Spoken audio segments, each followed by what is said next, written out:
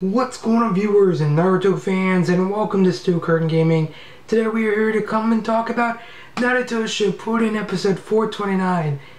Killer Bee, Rappuden, by God, part 1. This was funny. Obviously I didn't expect a lot coming from this episode to begin with, because I really didn't know what it was going to be about. Obviously, seeing how the name was called Killer Bee Rappuden, obviously you had the sub-name, it basically meant instead of Naruto being the main focus, Killer Bee is going to be in the main focus, and seeing how Killer Bee is kind of like a comedic aspect of the show, it basically took that entire part of Killer Bee and just put it throughout the entire episode.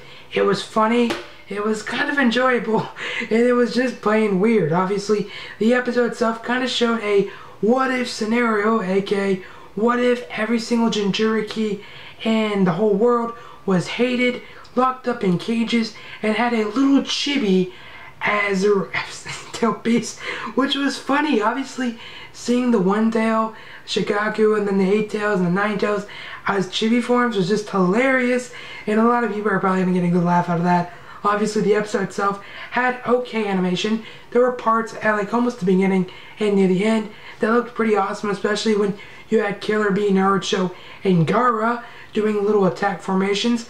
But then you had some creepy ass animation, especially with Gaara's eyes. It's just weird. They got so spaced out, and this isn't to sound racist or anything, but I just look kind of crazy. Still, guys, I want to know, what do you guys think about this?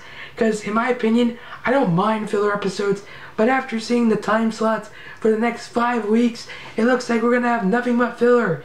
And one thing I want to know is, why did we have 2 episodes last week for 10-10, but not 2 episodes for this week for Killer Bee? Obviously, I'm not being greedy and all. I'm just asking and wondering, since it seemed like they were going to do something like that, but they didn't. Other than that, guys, this episode was enjoyable. If you guys haven't seen it out, go check it out. Right now, it's available on Crunchyroll. And until next time, guys, peace out. As always, have a great time, and I will see you again next time. Bye.